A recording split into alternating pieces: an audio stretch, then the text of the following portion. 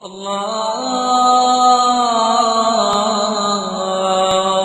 Akbar, Allahu Akbar.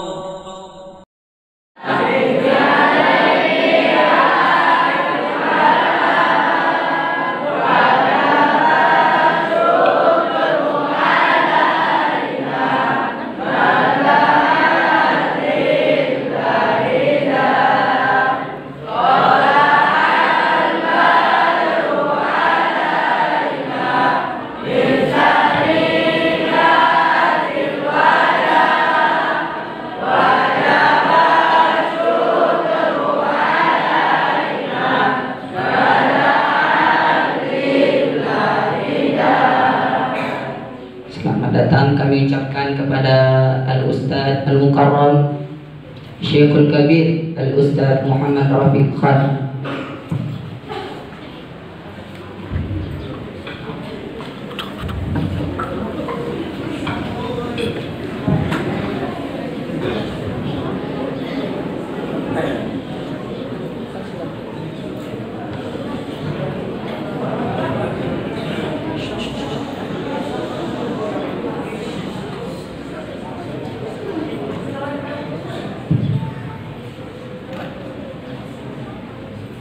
Assalamualaikum warahmatullahi wabarakatuh.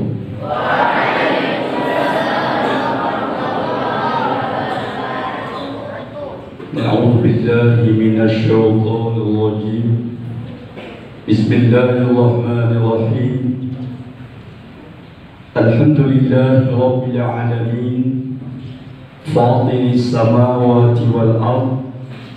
وهو على كل شيء قدير خلق الإنسان علمه البيان وعلم الإنسان ما لم يعلم أشهد أن لا إله إلا الله وحده لا شريك له هو الذي أرسل رسوله بالهدى والدين الحق ليظهره على الدين كله ولو كره المشركون ونشهد أن محمدا عبده ورسوله خاتم الأنبياء والمرسلين اللهم صل وسلم على هذا النبي الكريم سيدنا ومولانا محمد صلى الله عليه وسلم تسليما كثيرا كثيرا وعلى آله وأصحابه أجمعين ومن تبعهم بإحسان إلى يوم الدين. Amma ba'd. Yang mulia mudir atau pimpinan pesantren beserta seluruh asatiz, para guru pembimbing, para pelajar dan seluruh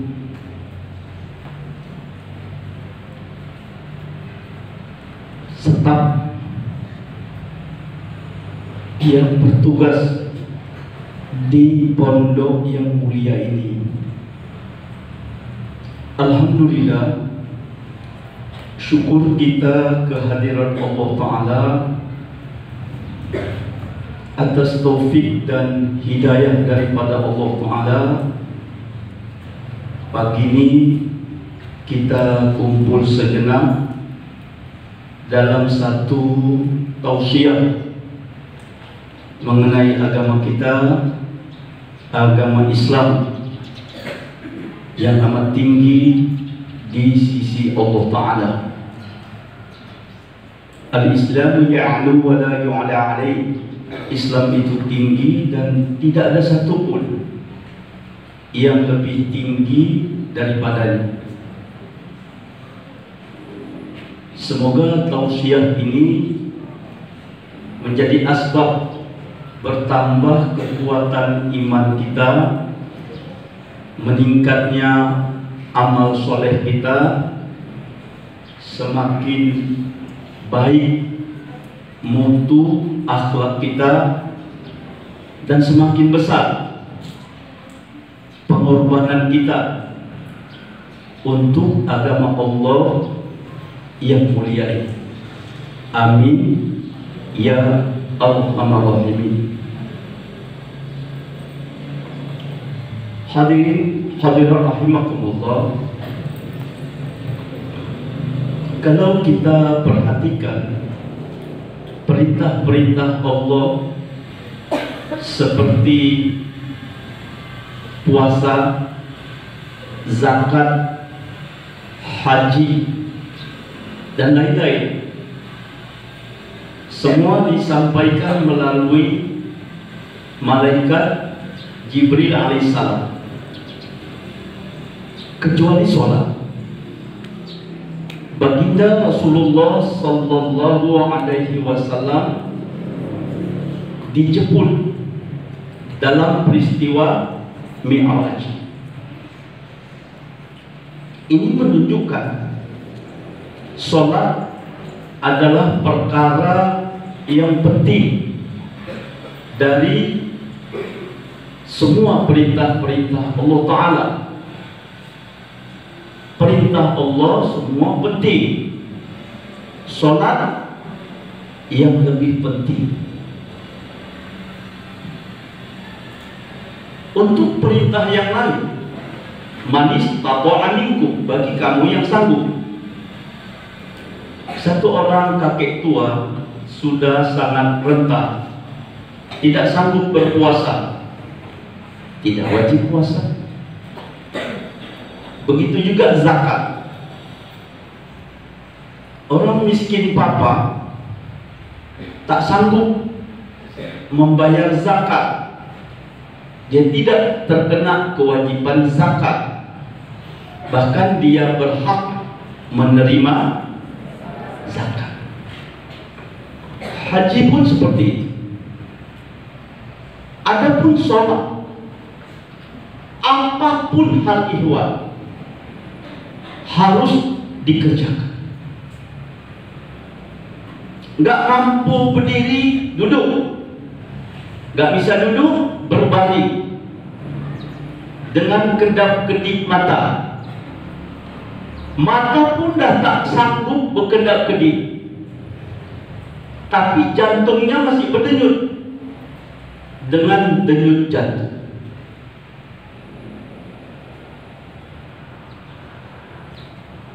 Berjalan jauh,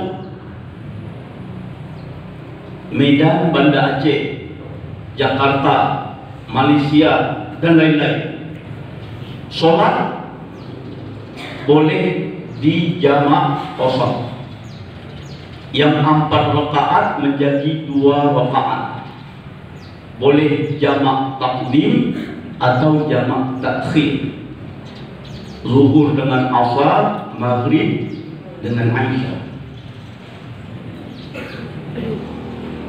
Musim kemarau, air kering di mana-mana, atau sakit berat, kata Pak Dokter tak boleh kena air, wudhu diganti tayamum. Kemudahan, demi kemudahan Allah beri agar hamba-hambanya yang beriman dapat laksanakan sholat. Nggak ada alasan untuk tidak sholat. Apalagi anak-anak saya ini calon-calon ulama di masa yang akan datang. Nabi kata, "Shallu kama ra'aitumuni usolli." sholatlah kamu sebagaimana kau lihat aku sholat. Macam mana Nabi sholat? Di antara ciri-ciri sholat Nabi Sallallahu Alaihi Wasallam, beliau laksanakan di awal waktu berjemaah, di mana azan berkumandang. Di masjid yang paling dekat dengan rumah kita ketika kita ada di rumah, di masjid yang paling dekat dengan kedai, kantor, atau sawah ketika kita ada di sana. Yang diizinkan Nabi sholat di rumah, wanita dan anak-anak. Wanita tidak dilarang ke masjid, tapi ada rukhsah, boleh sholat di rumah. Adapun kaum laki-laki yang sudah akil balik, sholatnya harus ke masjid. Maka saya titip pesan kepada anak-anak saya ini, nanti masa libur tiba, bikinlah contoh di kampung. Jangan calon ulama sholat 5 waktunya masih di rumah. Padahal di sini ustadz-ustadz kita latih sholatnya berjemaah.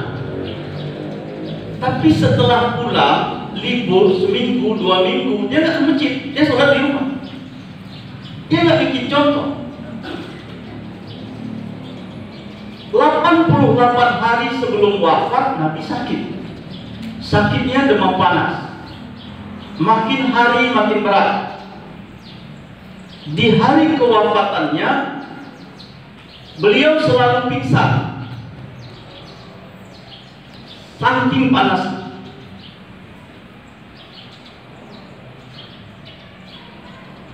Hari itu hari Isnin. Duduk saja, dua sampai di kelas. Hari itu hari Isnin, tanggal 12 Rabiul Awal. Sayyidina Bilal bin Rabah radhiyallahu an sudah kumandangkan azan subuh. Nabi belum juga datang. Bersama Sayyidina Abbas radhiyallahu an, beliau pergi rumah Nabi, tanya kepada Nabi, "Ya Rasulullah, gimana pelaksanaan sholat? Gimana pelaksanaan sholat subuh pagi?" Nabi isyaratkan tangannya minta dipapah. 2 orang sahabat telah memapah Nabi ke masjid, kakinya terseret-seret di tanah. Abu Bakar As-Siddiq radhiyallahu anhu menjadi imam. Nabi tidak sanggup lagi berdiri. Beliau sholat dengan duduk. Inilah sholat kami yang terakhir dengan baginda Rasulullah SAW. Kalau kita sholat di rumah, di kedai, di kantor, di sawah, di mana kita mau, jam berapa kita suka, kita ikut siapa? Saya sampaikan ini, jangan anak-anak saya ini jadi ulama su', ulama jahat. Ulama su' ilmunya tidak sesuai dengan amalnya. Kalau perkara ilmu banyak, iblis lebih banyak ilmu dia. Bikin contoh yang baik. Menyesal di akhirat tidak ada arti. Hal ataka hadithul ghasyiyah, wujuhun yawma idin khashi'atun 'amilatun nasibah. Sudahkah sampai kepadamu berita huru hara kiamat? Hari itu ada wajah-wajah tertunduk malu. Kenapa tertunduk malu? 'Amilatun nasibah, amalnya ditolak Allah. Ini bukan orang beramal, tapi ditolak. Amalnya ditolak. karena tidak ikut arahan. Satu hari, satu orang guru katakan kepada murid-muridnya, pelajaran hari ini melukis. Coba kamu buat gambar seekor lembu. Boleh lembu betina, lembu jantan. Saya kasih waktu sekian menit. Anak-anak membuat. Ada yang jago kali melukis, pas. Kalau dia lukis itu pas. Tapi dia pikir, lembu ini kan dibanding gajah lebih besar gajah, lebih berat, lebih kuat tenaga. Gua bikin gajah aja deh. Dia bikin gambar gajah. Padahal dia ini paling pintar. Sampailah waktu berakhir, guru pun periksa. Tapi ada beberapa hasil yang diasingkan. Yang gambar gajah diasingkan, belum dikasih nilai. Ada satu lagi lukisan aneh diasingkan juga, diasingkan. Ada 3 yang diasingkan. Yang lain dikasih nilai. Ada gambar lembu tapi kakinya satu kecil, kasih nilai. Ada gambar lembu pas tapi warnanya kurang tepat, dikasih nilai. Ada yang 70, 65, kasih nilai. Tapi 3 yang aneh ini belum dinilai. Satu kertas hitam, ujung-ujung hitam. Kata guru, ini siapa buat? Satu anak tunjuk tangan. Saya Pak. Ini gambar apa? Ini Pak, gambar lembu. Tapi di tengah malam gelap gulita tanpa bintang dan bulan serta lampu penerang. Jadi lembunya nggak nampak. Gitu. Dinilai. Ya juga. Kemudian ada satu gambar, ini kertas 4 persegi, ada satu titik. Ini siapa buat? Tunjuk tangan lagi satu. Saya Pak Guru. Ini gambar apa? Ini gambar satu ekor sapi di tengah padang pasir. Yang jauh, dia dari jauh kali. Oh iya juga kata guru. Kasih nilai. Bahkan keduanya ini dikasih nilai cantik karena imajinasi dia tinggi. Dua-dua dikasih nilai 95. Kalau diperkecil 9,5, 0,5% 100. Imajinasinya itu dihargai dan tidak terbantah. Yang satu gambar sapi di malam gelap gulita tanpa bulan bintang dan penerangan lampu. Jadi nggak nampak. Lembu hitam di malam gelap gulita tanpa bulan bintang dan sinar lampu. Satu lagi, satu ekor sapi di tengah padang pasir tandus dipandang dari jauh kali. Kemudian yang terakhir gambar gajah. Ini siapa buat? Saya suruh apa? Sapi. Lantas kenapa dibuat gajah? Saya berpikir gajah lebih besar, tenaganya lebih kuat, dagingnya lebih banyak, harganya pun lebih mahal. Maka saya buat. Saya yakin Bapak senang. Kata gurunya, kau yang atur saya atau saya yang atur kau? Gambar ini tidak dinilai. Ini ilustrasi.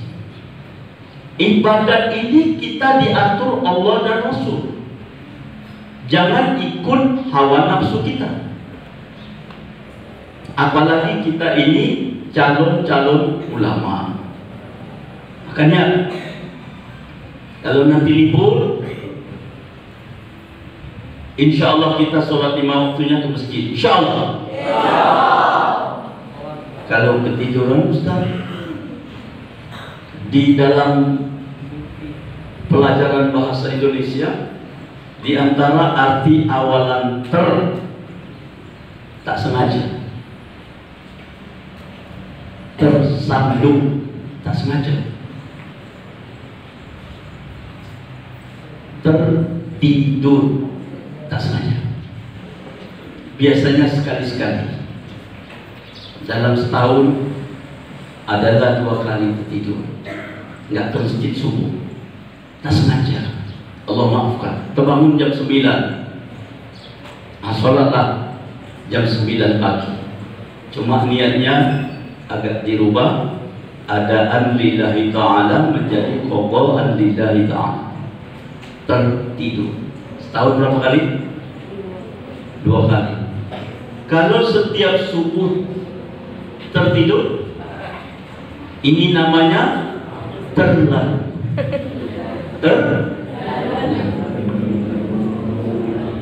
Bahasa Arabnya mu'tadi. Innallaha la yuhibbul mu'tadi. Allah tak suka orang yang kelewat batas. Paham? Insyaallah. Maka kiatnya tidur malam jangan terlalu larut. Apalagi kalau larutnya ini dengan yang sia-sia. Misalnya nonton bola di TV, siaran langsung Manchester lawan Barcelona. Siaran langsung, tapi di negeri kita tengah malam jam 2, jam 3. Secara fisik menjelang subuh ngantuk sekali. Tengok jam, setengah jam lagi subuh, tidurlah kejam. Biasanya lewat. Boleh jadi setengah 12 nanti terbangun, dekat zuhur. Tapi kalau tidurnya larut dengan Al-Quran, dengan zikrullah, sholawat, istighfar, ini biasanya ada kekuatan. Tapi kalau larutnya dengan main game, internetan, sekarang ini sudah zaman canggih. Orang bisa main domino. Yang satu di Medan, familinya satu di Jakarta, satu lagi di Malaysia, satu lagi di Padang. Main domino pakai internet. Sampai pagi main domino. Jadi nggak duduk satu meja macam ini. Mak bapak dia nggak tahu di kamar main. Tak cocok lah kalau calon ulama, calon hafizul Quran seperti ini. Di awal surat Al-Mu'minun ada 6 poin ciri-ciri orang mukmin yang beruntung. Lawannya, mafhum mukhalafahnya, lawan beruntung ini rugi, khasir. Poin yang pertama sholatnya khusyuk. Poin yang kedua, walladzina hum 'anil lagwi mu'ridun. Orang yang meninggalkan segala perkara sia-sia. Untung dunianya tak ada, untung akhiratnya apalagi. Orang mukmin nggak mau macam. Maka calon ulama jangan berada di tempat sia-sia, di waktu sia-sia. Sholat ini ada tujuan. Dalam Al-Quran, inna sholata tanha anil fahsya'i wal munkar. Sesungguhnya sholat yang dikatakan sholat yang dapat mencegah si musolli dari berbuat fahsya dan munkar, dosa zahir ataupun dosa batin. baik yang merugikan diri sendiri ataupun merugikan orang lain. Dengan kekuatan sholat dapat terhindar.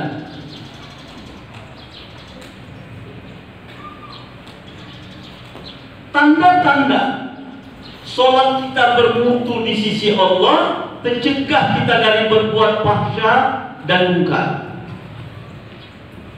Sifat sholat nampak di luar sholat. Anak yang sholat tidak akan durhaka kepada orang tuanya, kepada guru-gurunya. Sebenarnya makam orang tua dengan guru ini selevel deh. Orang yang durhaka kepada gurunya bagaikan durhaka kepada orang tuanya. Imam Malik rahmatullah alaih, kalau dia pergi kemana-mana pulang, dia awal dulu jumpa guru, baru jumpa mak bapaknya. Dia bilang, mak bapak saya kasih makan jasmani, sedangkan guru saya orang tua yang kasih makan rohani. Rohani lebih utama daripada jasmani. Jasmani cuma 60-70 tahun. Rohani abadan abada sampai ke alam akhirat. Sifat sholat nampak di luar sholat. Tidak durhaka kepada orang tua ataupun guru. Depan guru, belakang guru sama. Sekecil apa ilmu yang diberikan seseorang, hakikatnya dia guru kita, muliakan dia. Kenapa Imam Syafi'i mendapat keberkatan ilmu lebih luar biasa? Karena dia memuliakan gurunya luar biasa. Satu hari ketika Imam Syafi'i sedang ada, muridnya beratus depan. Terdengar di luar sana orang bergendang-gendang. Jauh suara tuh, makin lama makin dekat. Makin kuat. Kata Imam Syafi'i rahmatullah, stop. Kita keluar, guru saya lewat, muliakan ya. Jadi pinggir jalan kiri kanan menyambut kedatangan mereka. Tunduk semua. Iya, muridnya ikutlah. Muridnya ikut. Tak lama rombongan konser musik lewat. Banyak anak-anak panggung. Depan kali pemimpinnya. Rambut gondrong-gondrong, gembel-gembel.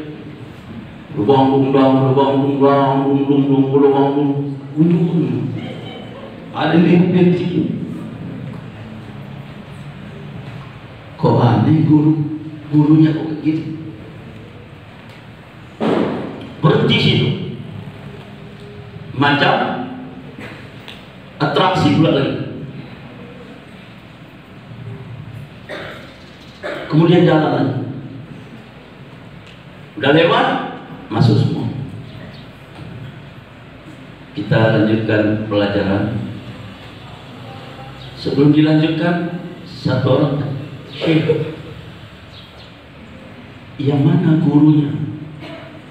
Tadi saya lirik sikit, nggak tunduk kali. Ada lirik sikit. Kata Imam Syafi'i rahmatullah, yang paling depan itu guru saya.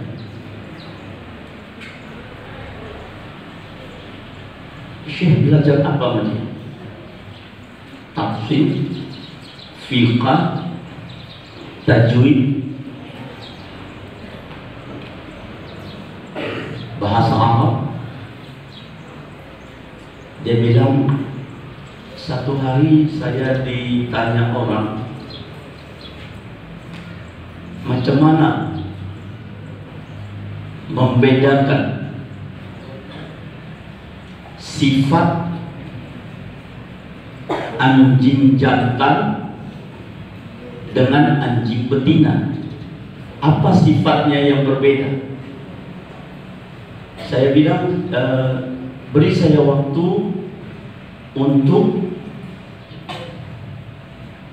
mencari jawabannya. Dia buka-buka kitab tak dapat, tidak dapat ya jawabannya. Maka dia pergi pinggir pantai, temenung di situ. Lewat satu preman dia tengok Imam Syafi'i lagi temenung. Dia ucapkan salam. Nampaknya Syekh ada masalah rumsinya. Iya, sudah berapa hari saya kurang tidur. Ada satu pertanyaan yang belum dapat terjawab. Ada orang tanya, apa yang membedakan sifat anjing jantan dengan anjing betina? Bukan bentuk fisik. Kalau bentuk fisiknya mudah. Anjing betina ada puting susunya, anjing jantan nggak ada puting susu, itu bentuk fisik. Ini yang ditanya sifatnya. Saya buka-buka kitab tak dapat, saya tanya beberapa ulama, guru-guru saya pun belum ada jawaban. Mudah itu. Anjing betina kalau dia kencing dia jongkok. Dia jongkok, kaki belakangnya ditekuk, kaki depan tegak begini. Tapi kalau anjing jantan dia kencing berdiri, sebelah kaki dia diangkat. Dicarinya dinding, kencingnya dinding itu. Tengok Imam Syafi'i lah, anjing-anjing yang berkeliaran, oh iya macam gitu. Dapat jawab. Kemudian dia ta'zim sekali. Guruku banyak, kau izinkan aku panggil Syekh, gelar keistimewaan. Wahai guruku, apapun ada permasalahan, datanglah jumpain aku, bisa aku bantu, aku bantu. Terkejut preman, tapi dia tak berani datang pula. Tidak berani datang. Udah lama dia tak datang. Satu hari dia mau tes apakah guru dia itu, apakah Imam Syafi'i benar hormati dia seperti dulu, atau cuma satu kali itu. Dia dikumpulkan anak-anak pang anak buah dia, ayo kita jalan sampai sini, nanti kita bikin tingkah gawat-gawat situ, tengok reaksi dia macam mana. Upaya tak ada reaksi, tak ada ditegur. Terus pergi lagi ke sana, kata kepala preman tu, sekarang alat musik hancurkan semua, balik, sudah saatnya kita tobat. Kalian sekarang bukan lagi murid aku, kalian belajar kepada guruku, kata kepala preman itu. Lagi Imam Syafi'i mencerita itu, rombongan anak-anak pang itu datang lagi masuk ke pesantren, jadi murid semua. Ini menghormatiku, satu bab saja ini. Apalagi kalau kita di pondok sampai 3 tahun, 4 tahun, berapa bab dikasih. Jangan sekali-sekali menceritakan kekurangan guru di belakang dia, di depan dia. Jangan sekali-sekali menghibah guru, apalagi memfitnah guru. Nggak akan berkah, nggak akan jadi ulama orang, dan anak dia pun tidak akan jadi ulama. Kalau kita mau anak kita jadi ulama di masa mendatang, muliakan guru kita sekecil apapun bab yang diajar. Kata Sayyidina Ali radhiyallahu anhu, aku menjadi hamba bagi setiap orang yang mengajarin aku walaupun satu huruf. Kita tak kenal alif, diajar guru kita, ini alif, ajar guru kita, satu itu aja. Maka Imam Syafi'i itu menulis riwayat nama-nama gurunya sampai 4.000 banyaknya. Kenapa jadi gitu banyak? Yang seperti tadi pun masuk. Cuma mengajarkan sifat anjing jantan dengan anjing betina waktu kecil. Dan jadi guru. Begini orang dulu memuliakan guru. Muliakan orang tua kita. Bawa sifat sholat keluar sholat. Pedagang-pedagang yang sholat tidak akan menipu dalam dagang. Karena tahu takdir Allah jadi pedagang pula. Bukan berarti belajar di pondok udah tamat jadi pemimpin pondok. Boleh jadi takdir Allah dia jadi pedagang yang berilmu, yang membawa sifat sholat keluar sholat. Tirulah Nabi dalam berdagang. Tidak harus jual kurma, boleh jual tomat, Toyota. Macam mana prinsip dagang Islam? Halalan thayyibah. Halal lagi baik. Nabi kalau dia berdagang, kurma yang bagus, besar, satu tumpuk, bagus tapi kecil, satu tumpuk. Besar sudah pecah-pecah, satu tumpuk. Kecil pecah-pecah, satu tumpuk. Orang tanya, berapa kurma ini harganya? Yang ini sekian, ini sekian, ini sekian, ini sekian. Ada lupa, ada harga. Kurang lupa, kurang harga. Tidak dia campur. Sifat sholat nampak di luar sholat. Tidak bersumpah palsu. Anak-anak saya kalau jadi pedagang jangan bersumpah-sumpah nanti. Ulama hafal Quran, jual mangga pinggir jalan, pembeli agak nyinyir, manis, mangga diwa, manis lah. Untuk apa dijual mangga asam? Kira-kira ada ulatnya, Pak? Jamin gak ada. Aku nih jual mangga bukan setahun 2 tahun. 7 turunan kami pedagang mangga. Kau tengok muka aku udah macam mangga. Kalau kau buka nanti di rumah, asam, berulat, datang sini, potong kuping aku. Wallahi, sumpah. Pasti manis, pasti tak ada ulat. Dia beli orang ulat 2 kilo. Sampai rumah dibuka, berulat, asam.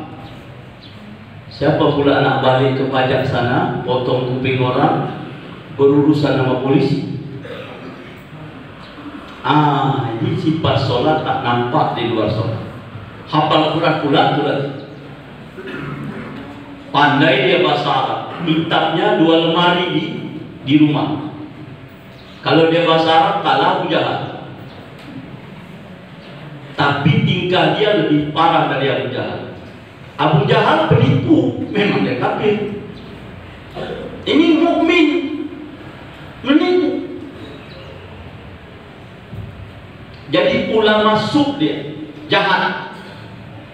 Kalau dia bawa sifat sholat, gimana jawaban? Manis mangga diwa. Wallahu a'lam, Allah Maha tahu. Ada ulatnya kira-kira Pak? Saya nggak berani jamin. Dari luar bentuknya bagus macam itu. Sana di mangga bagus, tapi dalam tak jamin. Kadang-kadang satu pohon mangga sebelah sana buahnya bagus, sudut sana tak bagus. Sebelah sana manis, belakang tak manis. Batangnya satu, tapi Allah buat rasa berbeda. Allah puasa, makhluk tak puasa. Saya nggak berani jamin. Saya cari makan ini, nggak berani saya bawa pulang sesuatu Yang saya jamin-jamin nanti adik buka tahu-tahu berulat, adik buka tahu-tahu asam, dari luar macam inilah mulusnya. Pedagang. Adik mau beli-beli, nggak mau beli nggak apa-apa. Saya cari makan ini. Sifat sholat nampak di luar sholat. Itu juga ini. Mungkin suaminya pedagang, istrinya pendamping, kontrol. Jangan dicampur beras yang kualitas mahal dengan kualitas murah, supaya untung banyak. Satu karung 30 kilo isinya, 15 kilo isinya kuku balang, 15 kilo lagi kuku monyet, diaduk, dicampur, dibeli orang dengan harga kuku balang 30 kilo. Main cerai orang kampung itu makan. Beberapa pedagang balik, bang, kok punya mencet dan anak tuh? Mungkin nggak cuci tangan, gejala corona. Bukan corona, bukan nggak cuci tangan. Beras yang sudah busuk dicuci, masukkan ke situ. Inilah pengkhianat dalam dagang. Ini tanda sholat orang itu belum berterima di sisi Allah. Sifat sholat belum nampak di luar sholat. Kalau jadi pejabat, korupsi, menipui rakyat, ilmunya tidak membekas. Wanita-wanita waktu sholat tutup aurat, tidak sah sholat kecuali aurat ditutup. Sesudah sholat tidak keluar rumah kecuali dengan aurat tertutup sempurna. Masya Allah, saya lihat dari jauh ada beberapa pelajar yang sudah pakai cadar. Ini luar biasa. Pondok tidak mewajibkan. Saya ada pondok, di pondok saya wajib cadar, walaupun anak-anaknya belum akil balik. Tapi itu bukan jaminan. Kalau libur, saya nggak ikut ke rumah mereka, dan saya tidak kontrol dengan orang kampung. Adakah anak-anak saya pakai cadar keluar rumah waktunya puasa? Tapi di pondok macam ini yang bercadar-cadar ini ukuran iman. Dahulu tamat dari pondok, saya lanjut ke IAIN. Di IAIN itu wajib pakai jilbab. Tapi itu bukan ukuran takwa. Adakah mahasiswi IAIN pulang kuliah ke sana kemari, pergi ke mall, undangan pernikahan, tutup aurat? Oh, pulang dari kampus, rambutnya nampak, keteknya nampak, pakai baju nampak betis. Berarti dia selama ini tutup aurat karena peraturan kampus, bukan ukuran iman. Ini yang saya lihat yang pakai cadar, ini luar biasa. Saya minta yang lain tiru kebaikan ini. Kata Nabi, agama itu lihat orang di atas kita, jangan lihat yang di bawah. Untuk dunia, lihat orang yang di bawah. Untuk dunia, lihat orang di bawah. Supaya kita syukuri nikmat Allah yang diberikan ke kita. Agama lihat di atas, supaya kita ada gairah meningkatkan kualitas iman dan amal. Agama lihat orang di atas. Celakanya kita sekarang ini, agama lihat orang di bawah, dunia lihat orang yang di atas. Akhirnya tidak pernah puas dengan dunia dan merasa cukup, merasa sudah baik dengan agama yang ala kadar.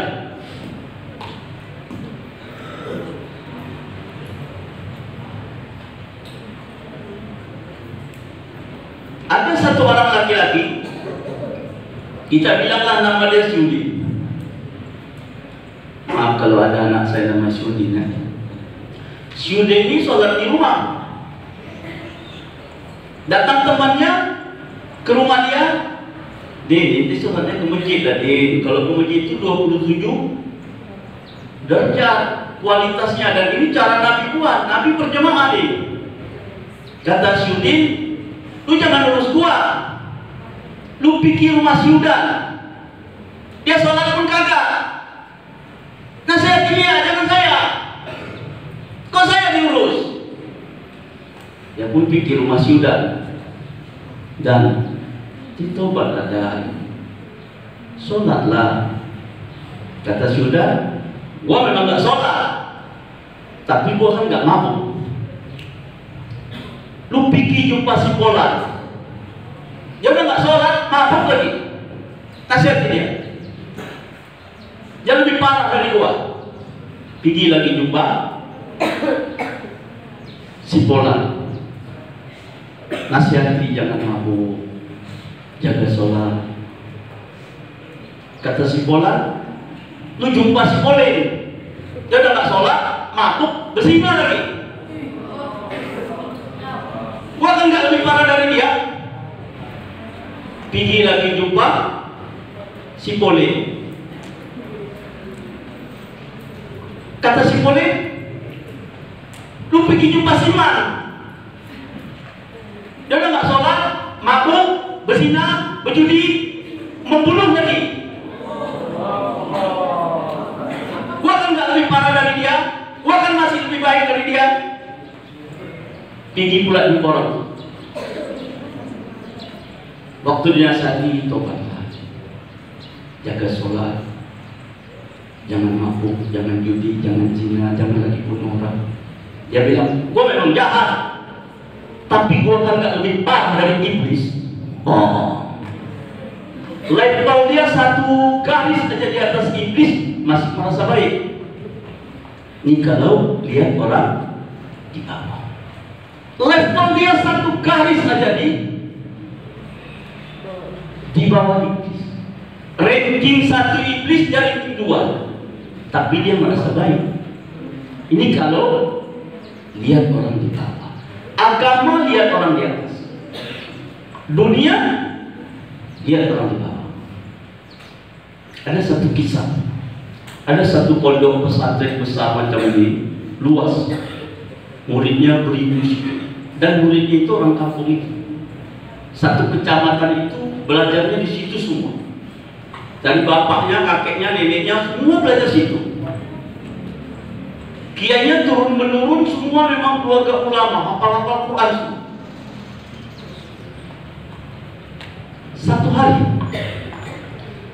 selesai sholat Idul Fitri, semua pada pulang, tapi ada satu anak muda tak pulang. Dia nangis isak-isak di sudut masjid.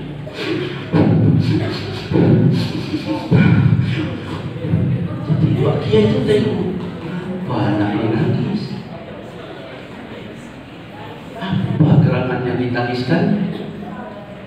Di dekat, ya bunayya, limaza tabki? Kenapa kau nangis?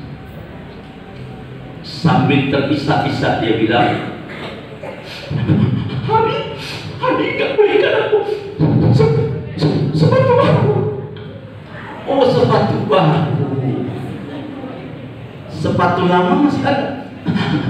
Ada, bisa pakai. Bisa. Lain masalah apa? Enggak ada, itu aja. Kamu aku semua sepatu baru. Enggak.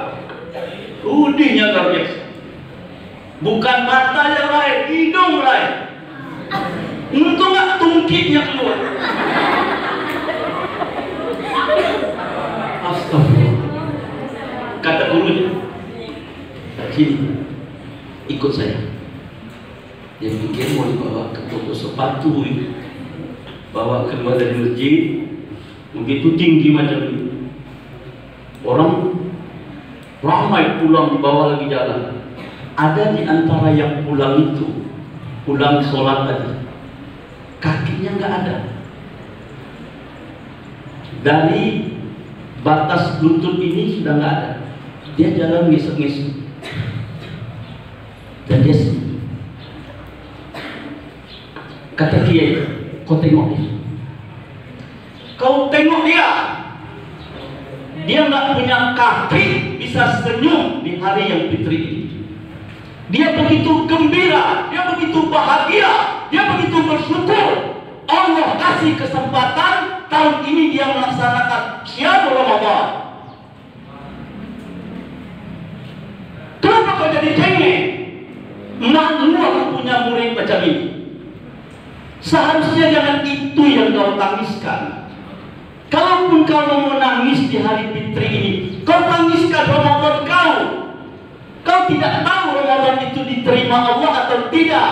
Dan kau tidak ada jaminan hidup sampai Ramadan yang akan datang. Sementara Nabi katakan, semalam-malam umatku, dia yang ditemui Ramadan, sampai Ramadan berakhir, dosanya tidak juga diampunkan Allah. Di bulan Ramadan syaitan diikat, tapi nggak berubah sifat dia. Ada syaitan, nggak ada syaitan, sama aja. Syaitan diikat, dia pula jadi syaitan. Ini orang malam. Seharusnya ini yang kau tangiskan, bukan sepatu baru. Kita seperti ini. Tengok dunia itu yang di bawah kita. Aku nggak punya kendaraan, tapi aku masih punya kaki. Sekian banyak orang di dunia ini lumpuh, mau ke WC esok-esok. Aku masih bisa kesana kemari dengan dua kaki aku. Aku tidak punya mobil, alhamdulillah aku diberi Allah sepeda motor, walaupun Astuti Astrea 73. Alhamdulillah.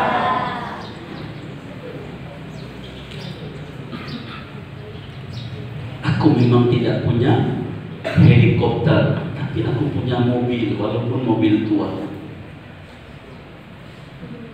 Supaya kita syukur. Jangan udah punya mobil mewah, lirik orang yang punya jet. Tanahnya sudah ada 5 hektar, tapi kepingin punya gunung, punya laut. Rakusnya dengan dunia, gak siap-siap. Akhirnya dia menempuh jalur haram, menghalalkan segala cara. Hidupnya H3, halal, haram, hantam. Jadi dunia ini dia orang di bawah, akhirat dia orang di atas. Ada satu kisahnya. Saya punya tetangga namanya Wakmin, orang Jawa, ada tua. Saya antar anak sekolah, anak SD dekat situ. Wakmin ini jual es doger depan sekolah. Tapi dah 3 hari saya lihat dia nggak jualan. Pulang dari subuh dari masjid sholat subuh, saya tengok istrinya sedang sapu halaman. Saya bilang, Bu, udah 3 hari ini Wakmin, suami ibu nggak jualan, saya tengok. Kata istrinya, bengong dengan Ustaz. Tapi di masjid hadir, tadi subuh pun hadir. Kata istrinya, nggak bisa dilarang Ustaz.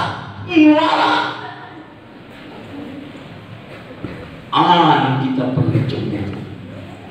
3 hari nggak jualan es doger karena demam panas, tapi 3 hari 5 waktu, artinya 15 waktu tidak pernah absen dia di masjid. Ini kita perlu cemburu. Masya Allah. Sakit ke masjid. Sementara banyak orang sehat nggak ke masjid. Lebih parah lagi, di rumah pun kagak sholat. Inna lillahi. Bayangkan kalau ada calon ulama atau ulama nggak sholat. Apa jadinya? Bukan lagi nggak ke masjid, tapi nggak sholat. Na'udzubillah misalnya. As-sholatu imaduddin, faman aqamaha faqad aqamad-din, wa man tarakaha faqad hadamad-din. Sholat ini tiang agama. Siapa tegakkan sholat, dia tegakkan agama. Siapa tinggalkan sholat, dia penghancur agama. Kalau si Ahok Cina kafir itu menghina Islam dengan ucapan jangan mau dibodoh-bodohi dengan Al-Maidah 51, seluruh Indonesia bergerak marah. Namanya orang kafir. Bacalah kisah-kisah Rasul dalam Al-Quran, kisah Nabi Muhammad SAW. Mereka semua dihina oleh orang kafir. Memang betul itu sifat orang kafir. Tapi orang yang tidak laksanakan sholat, mana lebih berbahaya, penghina Islam atau penghancur Islam? Yang mana? Penghancur Islam. Islam ini mulia, mau dihina macam mana pun dia tetap tinggi. Tapi orang yang tinggalkan sholat penghancur agama. Yang kita mau orang sholat bawa sifat sholat keluar sholat. Tadi saya contohkan cadar. Coba nanti lepas acara buka Al-Quran terjemah Indonesia, Departemen Agama. Buka Al-Maidah, silap, Al-Ahzab 59. Buka surat Al-Ahzab 59 tentang perintah memakai jilbab. Jilbab itu apa? Ada dibikinnya angka di situ, lihat footnote di bawah. Cocokkan angka itu dengan footnote di bawah. Apa jilbab? Jilbab adalah pakaian yang menutup muka dan seluruh tubuh.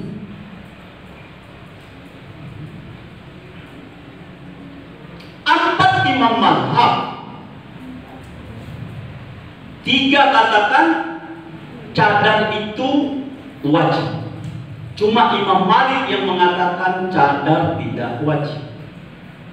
Itu pun andai kata zaman fitnah muncul, aku mau wanita-wanita Islam ini bercadar.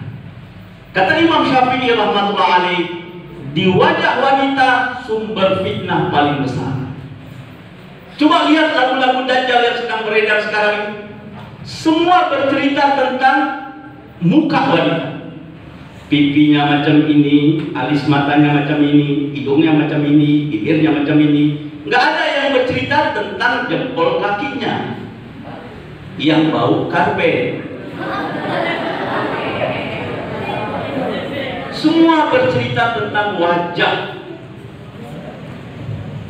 Makanya waktu ta'aruf Nabi katakan boleh melihat tapak tangan dan wajah.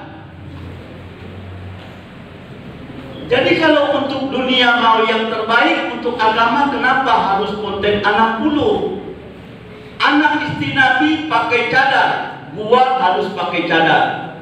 Kalaupun nggak bisa pakai cadar karena iman masih lemah, paling kurang simpati kepada orang yang sudah mampu bercadar. Jangan dihina, jangan diejek. Dibilang ekstrim, teroris, fanatik. Jangan terlampuan dong.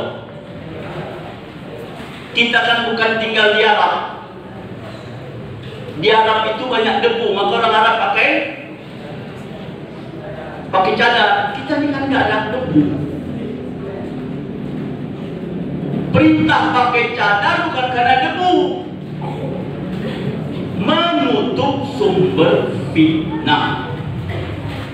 Maka saya katakan di pesantren ini, kalau ada perempuan yang bercadar, saya lihat ada beberapa orang, ini saya acungkan jempol, karena tidak diwajibkan. Kalau para wanita ini ke pondok saya 100% pakai cadar, tapi jangan katakan mereka takwa semua, memang peraturan pondok. Baru terukur ketika pulang nanti. Di kampung waktu libur pakai cadar nggak? Ketika pergi ke mall pakai cadar nggak? Di kampus Universitas Sumatera Utara di Fakultas Kedokteran ada satu mahasiswi yang kuliahnya pakai cadar. Adik saya termasuk dosen di situ di Fakultas Kedokteran. Saya dapat kabar ada anak mahasiswi USU Fakultas Kedokteran pakai cadar. Iya, ada satu orang. Luar biasa waraknya. Informasi dari teman-temannya luar biasa cantik jelitan. Anak orang kaya, puasa Senin Kamis. Asal dosen nggak datang, dia buka Quran dari tasnya, dia baca Quran, dia mulai ngapal-ngapal Quran. Entah berapa banyak surat cinta masuk, satu pun tak dibalas.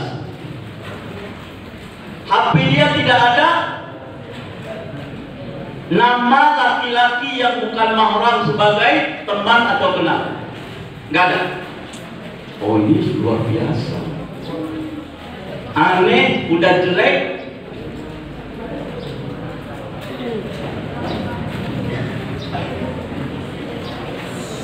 Kulit pun berpura-pura, pakai celana pendek, baju you can see. Sementara yang cantik, kaya seperti itu. Seharusnya yang jelek-jelek ini sadar, gua di dunia udah gini jelek, kalau nggak mau taat nanti lebih jelek lagi di akhirat. Ahli surga bangkit nanti di padang mahsyar pada hari kiamat dalam hadis 12 macam bentuk. Cuma satu yang bercahaya berseri-seri. Ini orang yang amalkan agama sempurna. Ada badan manusia kepala babi, badan manusia kepala keledai, badan manusia kepala monyet. 12 macam bentuk. Maka kita mau jadi yang satu macam ini. Orang yang amalkan agama sempurna.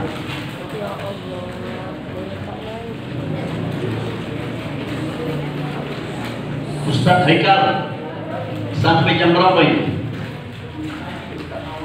Oh, sampai saya mau.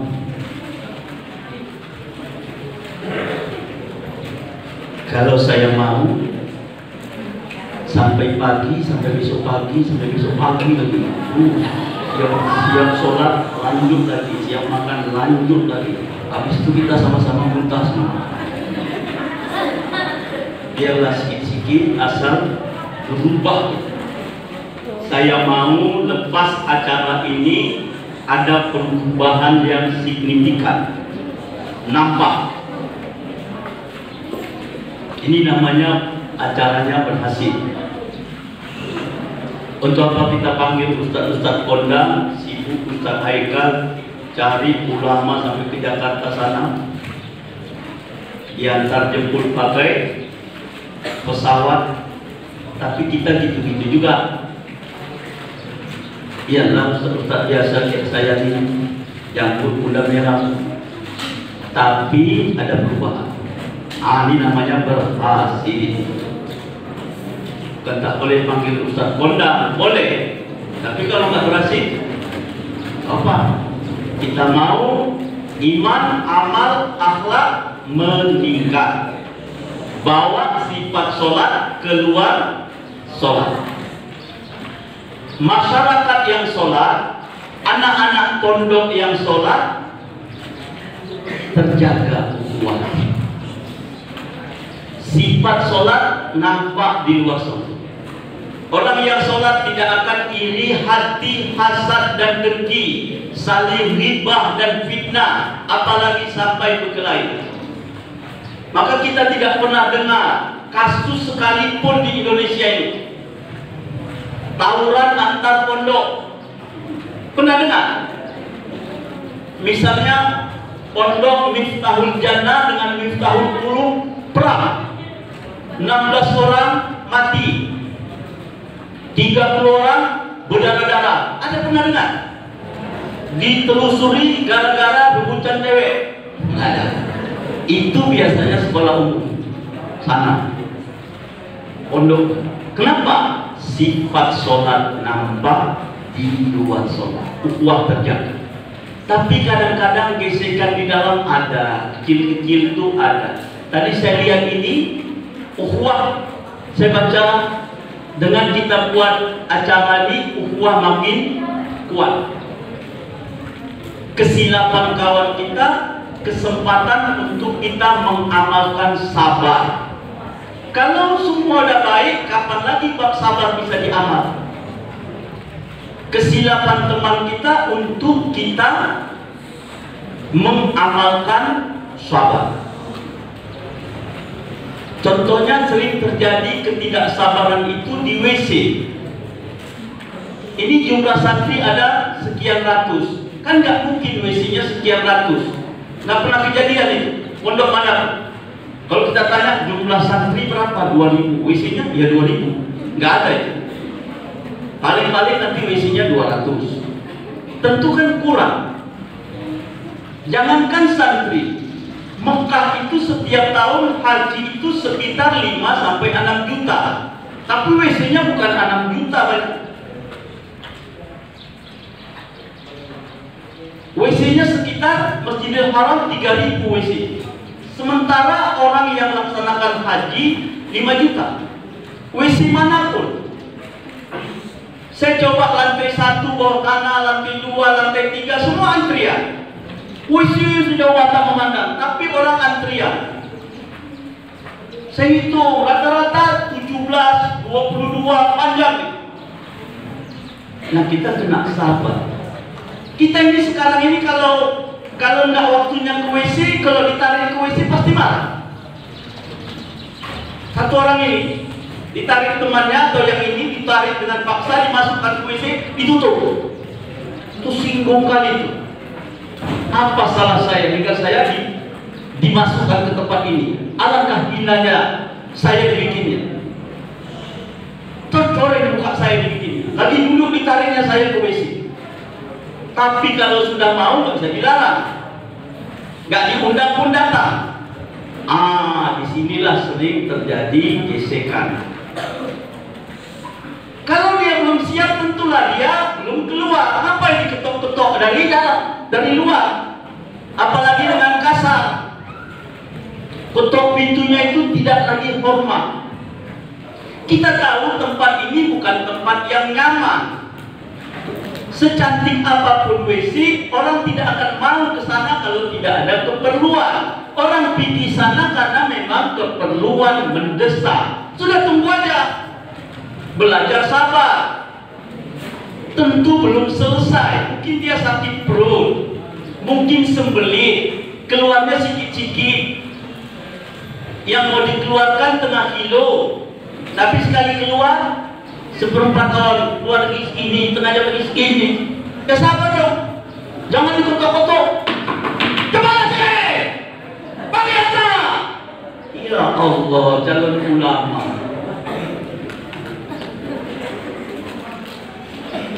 Kadang-kadang dia sampai nangis keluar, istinjak ala kadarnya, tapi dia ikut antrian belakang. Tengok. Ya, kenapa? Belum siap. Kan kasihan ya. Coba sabar. Disinilah kesempatan untuk mendapatkan ma'iyatullah, kebersamaan Allah. Innallaha ma'as sabirin. Allah bersama orang yang sabar. Sabarlah. Ini yang ini semua nih. Sekarang kan nggak ada yang mau ke WC. Kalau ditarik satu sekarang ke WC dengan paksa, tutup dari luar, pasti tersiksa. Tentu orang pergi sana karena terpaksa. Orang tidak akan keluar kalau belum selesai. Siapapun tidak mau berlama-lama di tempat itu. Di sini sering terjadi keributan di pondok. Kau Ustaz tahu? Iya, orang saya harus pondok. Ribut-ributnya itu masalah WC. Bukan masalah rebut-rebutan cowok, enggak. Yang laki-laki pun ributnya urusan WC. Tiada, udah nggak sanggup lagi Ustadz ngadu sama saya. Ustadz, ini ada gaduh dua Polan dengan Polit. Masalahnya apa sih? Ya itu juga masalah di WC. Nasi digedor-gedor kuat, gedor tambah kuat, keluar, wah sekali. Itu buat melawan bertumbuh depan WC itu. Nah, kalau di luar anak SMA tawuran, rebut-rebutan cewek, kita anak pesantren bertengkar, berkelahi, rebut-rebutan WC. Kan malu. Kalau anak-anak SMA itu tahu kasusnya kecil amat, orang itu tidak pernah bertengkar urusan WC karena mereka memang tidak nginap. Tapi di rumahnya bertengkar juga. Anaknya 7, suami istri, jadi 9. WC cuma 2. Pagi biasanya ribut. Cepat sedikit. Abang sama adik ribut juga. Bukan nggak ribut anak SMA itu urusan WC. Saya sampaikan ini fakta. Asal ribut di pesantren urusan WC kamar mandi. Kalau lama kali mandi, macam putri kau mandi. Memang aku putri, nama aku pun putri.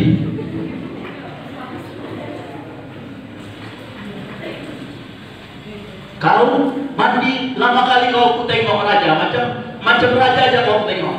Memang aku raja kuku marga aku. Nah, nggak mengalah. Tolong sabar, jaga ukhuwah. Andai kata teman kita ada 99 aib, ada satu baik dia, pandang yang baik. Kalau kita ada 99 kebaikan, ada satu aib kita, buang yang satu. Jadi kita di pondok ini jual beli kebaikan. Kalau kita sesama sedang menggali ilmu agama di sini pun tidak akur, gimana nanti waktu pulang udah tamat mau akur dengan masyarakat? Sementara di situ ada yang tak sholat, ada pemabuk, ada tukang judi. Ini semua mau diperbaiki. Macam mana kita bisa sabar memperbaiki mereka kalau sesama kita pun tidak pernah sabar? Kalau ada kawan kita salah, bukan didiami. Kesalahan diperbaiki, tapi aib jangan dibuka. Macam mana itu? Inilah namanya hikmah. Di zaman Umar bin Khattab radhiyallahu anhu ada satu peristiwa. Ketika beliau sedang buat majelis macam ini di dalam masjid, tapi duduknya tidak seperti ini. Jadi yang laki-laki duduknya rapat semua, dekat, seperti sarang lebah. Kemudian ada tabir, di balik tabir itu wanita semua, duduk rapat. Entah macam mana, satu orang buang angin, suara tak terdengar, tapi bau busuknya anak uzubillah jadi.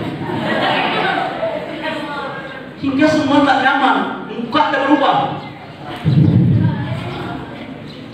Kata Umar bin Khattab radhiyallahu anhu, keluar semua ambil duduk. Semua keluar ambil duduk. Semua keluar ambil duduk. Beliau tak keluar. Setelah semua ambil duduk, masuk lagi. Kata Umar bin Khattab radhiyallahu anhu, lain kali saya ingatkan, kalau ada majelis seperti ini, terasa-terasa mau buang angin, tunjuk tangan minta izin, lepaskanlah di luar tempat yang sunyi. Jangan bau busuk itu mengganggu majelis. Ini namanya tidak beradab. Lawan tak beradab itu biadab. Jangan jadi orang biadab. Masya Allah. Alangkah bijaksananya Umar bin Khattab menyelesaikan masalah. Kesalahan diperbaiki, tapi aib tidak dibuka. Beliau itu orangnya wibawa, badan besar, Sebelum masuk Islam, kalau orang-orang Arab sedang minum khamar, minum tua, rame-rame bercerita ribu, wow, kita datang dengan bin Khattab situ, terdiam semua. Jarum jatuh pun terdengar. Sakinglah orang takutnya sama dia. Di pasar Ukas setiap hari pekan banyak orang berjualan. Umar bin Khattab cari makannya berkelahi. Dia bikin macam ring tinju dan naik atas. Siapa berani melawan anak Al-Khattab? Kalau menang, gua kasih 10 dinar.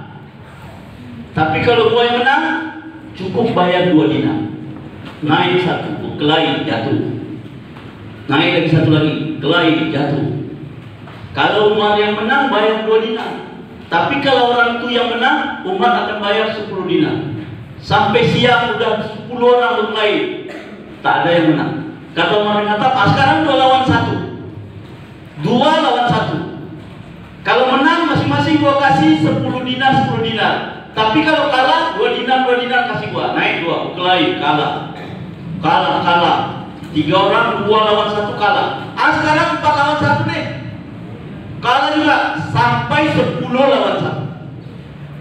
Kalah juga. Badan tinggi besar kuat. Orangnya wibawa. Setelah dia masuk Islam, coba baca dalam Sahih Bukhari.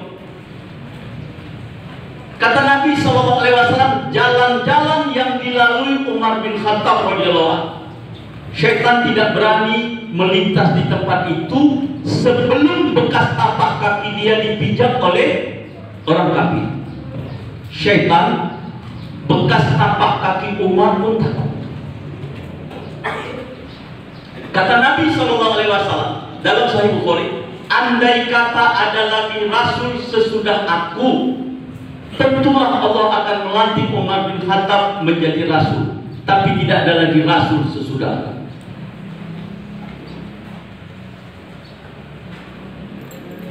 Pernah beliau jalan ketika jadi Amirul Mukminin, kepala negara, mau pergi ke masjid hari Jumat. Zaman dulu kepala negara itu khatibnya, imamnya. Beliau punya baju cuma 2, pakai satu cuci satu, pakai satu cuci satu. Satu baju basah di jemuran, satu lagi ini dipakai ke masjid jalan. Takdir Allah, burung yang lagi terbang di udara beol pas ke bajunya, cercah. Dipandangnya burung, marah dia, angus burung itu. Dipandang Umar bin Khattab, burung yang beol tadi itu angus, tuh guling-guling depan dia. Kau rasakan azab dari roh. Apa salah? Begitu luasnya udara Allah kasih, kenapa kau berak di atas baju aku ini? Ini mau dipakai sholat, kurang ajar. Mati burung itu. Apa maknanya? Kalau Umar marah, Allah ikut marah. Yang bakar itu bukan pandangan mata Umar, tapi Allah Ta'ala. Balik lagi dia, tukar baju basah itulah dipakai khutbah. Wibawa. Tapi mengatasi masalah kentut tadi cukup bijaksana. Keluar semua, ambil duduk. Jangan keluar. Setelah duduk baru dinasihati. Bayangkan kalau dia tidak bijaksana, dibantingnya lantai masjid dengan kuat, kemudian disengat. Siapa yang kentut tadi? Orang-orang. Mungkin yang kentut pingsan. Berbarengan dengan itu kencing dan bekolnya keluar. Masalah jadi tambah lebar. Tadi yang keluar cuma gas, sekarang kencing dan ampas keluar. Salah mengatasinya.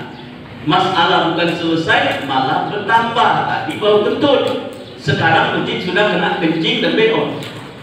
Karena mengatasinya tidak bijaksana. tidak hikmah. Dia suruh keluar. Di dalam Islam, sunnah kita memperbaharui wudu untuk sholat berikutnya, walaupun wudu sholat pertama masih ada. Misalnya kita tadi sholat maghrib, lepas maghrib gak keluar, gua mau pulang hafalan 1 juz 2 juz, itikaf sampai isya. Ketika azan isya, kita boleh sholat dengan wudu sholat maghrib tadi. Tapi afdolnya sunanul huda, jalan-jalan mendatangkan hidayah, kita memperbaharui wudu walaupun wudu masih ada. Dan sahabat umumnya amalkan itu. Tapi ketika masuk waktu sholat, Umar bin Khattab tidak keluar untuk memperbaharui wudu. Kenapa beliau tidak keluar? Kenapa ketika semua sahabat disuruh keluar ambil wudu, Umar bin Khattab kenapa tidak keluar? Dia pun mau kasih tahu sama semua jemaah yang kentut tadi bukan dia. Paham maksudnya? Kalau dia ikut keluar ambil wudu, nanti orang ada yang sangka buruk. Jangan-jangan yang kentut tadi ambil wudu ini, kita disuruh keluar semua ambil wudu untuk selamatin dia. Dia pun mau tunjukkan bukan dia yang kentut tadi. Kalau seperti itulah kejadiannya, nanti orang buruk sangka kepada Umar bin Khattab. Inna ba'dal dhanni itsmun. Sesungguhnya sebagian buruk sangka itu dosa. Dia tidak mau sahabatnya berdosa, maka dia tidak keluar. Ketika dia katakan keluar semua, ambil duduk, tapi dia nggak keluar.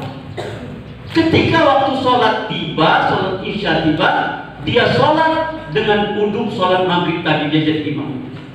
Dengan tindakan dia itu, dia memberitahu kepada jemaah, bukan dia yang kentut tadi. Siapa yang kentut? Wallahu a'lam. Aib ditutup, kesalahan diperbaiki. Maka kita pun satu kamar, kalau ada kawan yang bikin salah, diperbaiki. Tapi caranya hikmah, jangan sampai dia malu. Jangan sampai dia malu. Maaf cakap begini, Imam, mungkin satu kamar ini ada yang sedang nggak sholat, sedang haid, dan kita tahu 4 atau 8 orang satu kamar itu satu yang haid, dan pembalut wanita itu berdarah-darah terletak di kamar mandi. Peraturannya jangan dibuat di kamar mandi. Kita yang tahu perkara ini, mungkin kawan kita silap, buru-buru bersihkan, dibersihkan. Bekas pembalut itu buang diam-diam. Setelah seminggu 2 minggu dia sudah suci, disampaikan secara umum. Saya ingatkan kita semua ini masing-masing jagalah kebersihan kamar. Kalau ada yang sedang halangan, mohon pembalut wanitanya jangan dibuang sembarangan. Jangan gara-gara itu nanti ada kawan kita yang hilang selera makan. Ini caranya hikmah. Kesalahan diperbaiki tapi tidak dibuka aib. Jangan di depan yang ramai. Kamu jorok kali kamu tengok. Apa? Itu pembalut kayu. Mana ada? Cuma kamu yang haid di kamar ini. Malu. Salah memang, tapi hikmah. Supaya apa? Supaya ukhuwah terjaga di pondok kita ini, dan nanti kita bisa menjadi pembimbing umat di tengah masyarakat. Insyaallah ya. Hadirin hadirat rahimakumullah. Saya pikir sampai di sini agama ini bagaikan laut tak bertepi. Yang sedikit ini semoga ada manfaat bagi kita bersama. Ramadan makin dekat. Anggaplah Ramadan ini Ramadan terakhir bagi kita. Usahakan dengan datangnya Ramadan ini ketakwaan meningkat. Setiap tahun tamu agung datang, tapi ketika dia pergi seperti air yang jatuh dari daun keladi, gak meninggalkan bekas. Mungkin ini Ramadan yang terakhir, maka rubahlah cara kita puasa yang tidak baik tahun-tahun yang lalu. Tujuan puasa untuk mencapai derajat takwa. Inna aqwamakum 'indallahi atqakum. Sesungguhnya yang paling mulia di antara kamu adalah yang paling takwa. Bukan yang paling panjang hidungnya, yang paling banyak hartanya, yang paling tinggi pangkatnya, bukan. Tapi yang paling takwa. Di antara saluran untuk meraih derajat takwa melalui siyamul Ramadan. Tentu tidak cukup sekedar menahan makan minum di siang hari.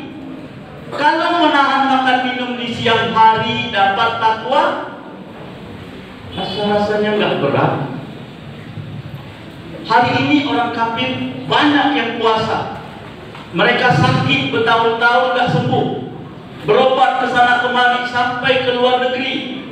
Begitu banyak biaya sudah dibuang, tak sembuh. Lihat tulisan di internet, di koran-koran, puasa menyehatkan badan. Nabi katakan sumu tasyihu, berpuasalah kamu akan sehat. Dia coba alternatif puasa. Alhamdulillah, dengan izin Allah penyakitnya sembuh. Benar, tapi takwa tidak dapat. Kenapa? Yang ditahan cuma makan minum doang. Maka kita jangan puasa macam kafir-kafir di puasa. Cuma tahan makan minum. Jadi apa lagi mau ditahan? Mata kita ditahan dari memandang yang diharamkan Allah, baik di alam nyata maupun melalui media maya. Lihat situs-situs porno. Puasa. Matanya nggak puasa. Kuping kita berpuasa dari mendengar yang haram, mendengar berita-berita riba, cerita buruk orang. Mulut kita puasa, tidak membicarakan yang diharamkan Allah, bohong, fitnah. Apalagi tangan puasa, jangan ambil yang bukan barang hak kita. Kaki puasa, jangan pergi ke tempat-tempat yang diharamkan Allah. Bulan puasa, pergi juga ke tempat diskotik, mumpung lagi libur. Hati kita juga puasa dari segala macam najis-najis hati, ujub, riya, sum'ah, takabur, namimah, dan lain-lain. Zahir batin puasa 1 bulan. Kalau ini kita buat, Masya Allah, 11 bulan berikutnya zahir batin kita terpelihara dari yang diharamkan Allah. Inilah takwa. Paham? Paham. Ngamalkannya ini yang berat. Waktu saya tanya, paham. Ngamalkannya, ini berat.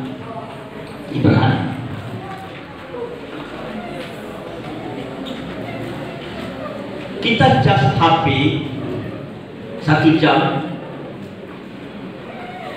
kita bisa pakai 3 hari. Kalau HP itu HP yang biasa, bukan HP yang ada Android.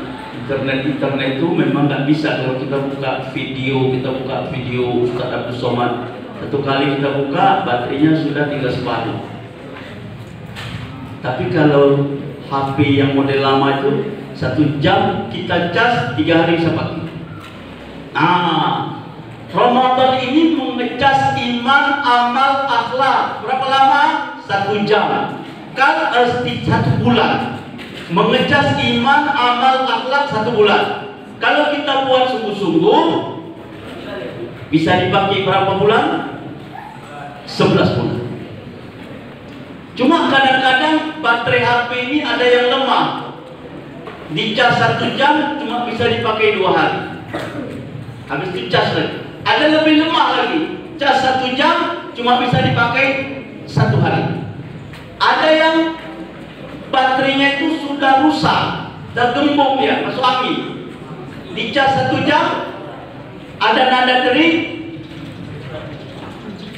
Halo, assalamualaikum. Dah habis. Cas lagi, macam itu juga. Cas lagi, macam itu juga. Bawalah ke tukang HP. Bang, coba tengok HP ini bang. 1 jam saya cas, baru nada dering dah habis. Dibuka abangku, udah gembung baterai. Ini baterai dah gembung, dah tak bisa. Udah soak, baterainya harus diganti. Jadi yang ini, ya lubang ke lubang sampah ini uang. Mau disayur nggak bisa, dijual nggak laku. Tempatkan aja lah ke lubang sampah. Oh gitu bang, ya. Nah, iman kita ini jangan termasuk iman yang soal. Setiap tahun dicas 1 bulan. Pada Ramadan, macam air tercurah dari daun keladi, tak tinggal bekas. Tahun depan cas lagi, begitu lagi, cas lagi, begitu lagi. Terakhir dicampakkan juga, bukan ke lubang sampah, tapi ke lubang Jahannam. Na'udzubillah. Semalam-malam umatku, kata Nabi, dia yang ditemui Ramadan sampai Ramadan diakhirkan oleh Allah, sampai Ramadan berakhir, dosanya tak juga diampunkan Allah, enggak berubah sifat dia. Na'udzubillah min dzalik. Anggaplah Ramadan ini Ramadan terakhir. Dan saya ingat, mana-mana pondok bulan Ramadan itu libur. Ada yang 10 hari terakhir sampai Idul Fitri. Makin Ramadan ini berjalan, makin nilainya tinggi. Awal rahmah, 10 pertama rahmat. Wa awsatuhum maghfirah, 10 yang kedua maghfirah, pengampunan. Wa akhiruhu itqum minan nar. Dan yang terakhir itu bebas daripada neraka. Puncak Ramadan malam Idul Fitri. Nabi katakan Lailatul Fitri Lailatul Jaizah al-mustajabud doa. Malam Idul Fitri malam pemberian hadiah dari Allah untuk hambanya yang berpuasa. Doa di malam itu dikabul Allah. Maka malam Idul Fitri jangan gembira buka TV kuat-kuat, ketawa-ketawa dengan pelawak-pelawak ibu kota. Manfaatkan malam itu dengan banyak berdoa. Bertakbir tidak harus naik truk keliling kota. Dalam rumah, di kamar, swasta takbir doa, takbir lagi doa lagi, takbir lagi doa lagi, derai air mata. Terutama jangan lupa doa untuk ayah bunda, untuk guru-guru. Mungkin ayah bunda sudah meninggal dunia, mungkin guru-guru sudah pada wafat. Ingat jasa mereka. Di antara fadilah Ramadan, azab kubur untuk orang beriman sementara di stop Allah. Ada orang beriman, beramal soleh, tapi dia bikin maksiat juga. Sholat juga, menghina orang juga. Sholat juga, gibah juga. Mati orang ini, disiksa di kubur. Datang bulan Ramadan, stop azab kubur. Bila malam Aid tiba, terdengar takbir berkumandang dari masjid-masjid. Allahu Akbar, Allahu Akbar, Allahu Akbar.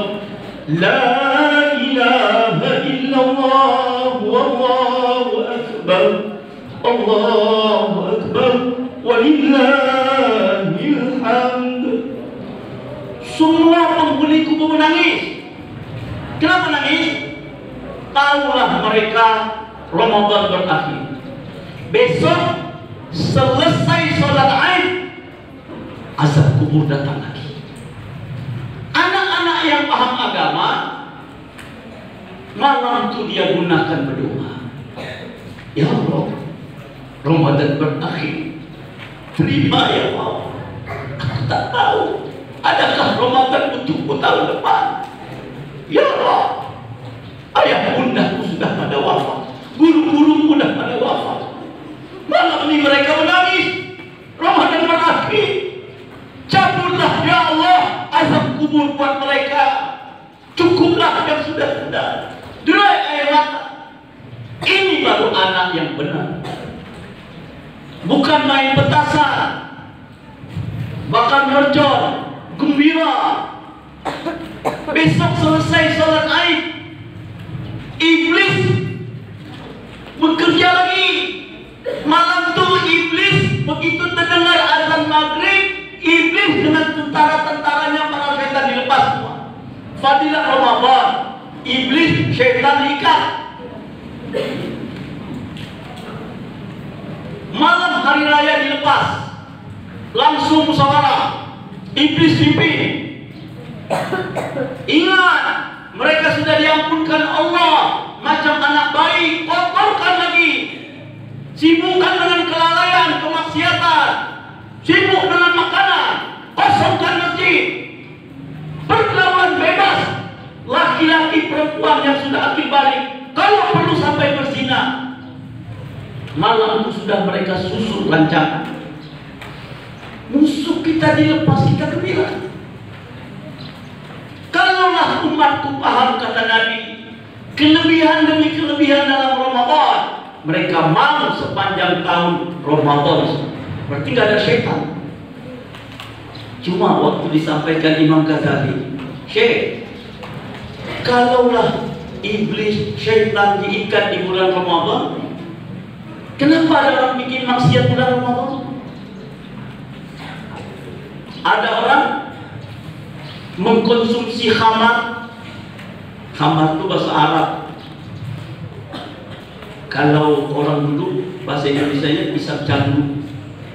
Sekarang tak disebut isap jandu. Apa dibilang sekarang? Narkoba. Berubah nama. Dulu mak-mak kita kan bilang narkoba, orang itu isap jandu. Bahasa Arabnya khamar. Sekarang narkoba. Mungkin 5 tahun ke depan berubah lagi, bukan narkoba namanya, nar jahannam. Kenapa ada orang sabu-sabu di bulan Ramadan, tapi iblis diikat? Kenapa ada orang berzina di bulan Ramadan? Kata Imam Ghazali, 11 bulan syaitan menggoda dia dalam maksiat itu. 1 bulan syaitan tidak muncul, dia sudah kecanduan dengan maksiat itu. Dia sudah ketergantungan dengan maksiat.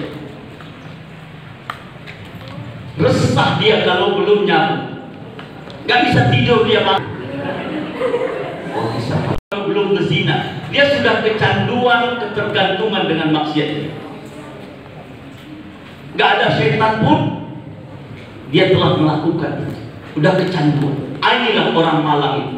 Semalang-malang umatku, kata Nabi, dia yang ditemui Ramadan, sampai Ramadan berakhir, dosanya tidak juga diampunkan Allah. Enggak berubah sifatnya. Ada syaitan, enggak ada syaitan, sama aja. Syaitan diikat, dia pula jadi syaitan. Na'udzubillah min dzalik. Semoga Ramadan ini kita termasuk hamba-hamba yang beruntung. Jadilah kita ba'da Ramadan hamba-hamba Allah yang benar-benar beriman, bertakwa kepada Allah Ta'ala. Demikian lebih dan kurang kepada Allah Ta'ala kita sama memohon ampun. Kepada pimpinan pondok, para ustadz yang mulia, dan seluruh santri, mohon maaf yang sebesar-besarnya. Subhanallah wa bihamdi, asyhadu an la ilaha illa anta, astaghfiruka wa atubu ilaik. Assalamualaikum warahmatullahi wabarakatuh.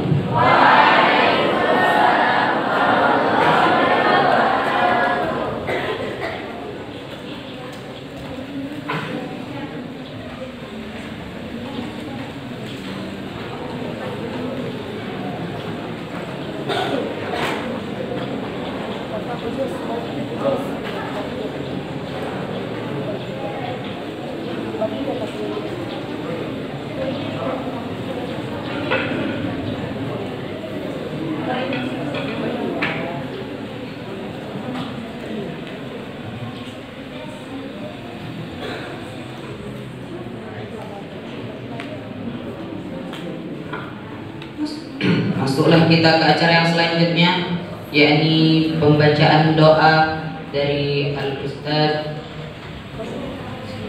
Al-Ustadz Zulfikar. Pada Al-Ustadz, waktu dan tempat kami persilakan.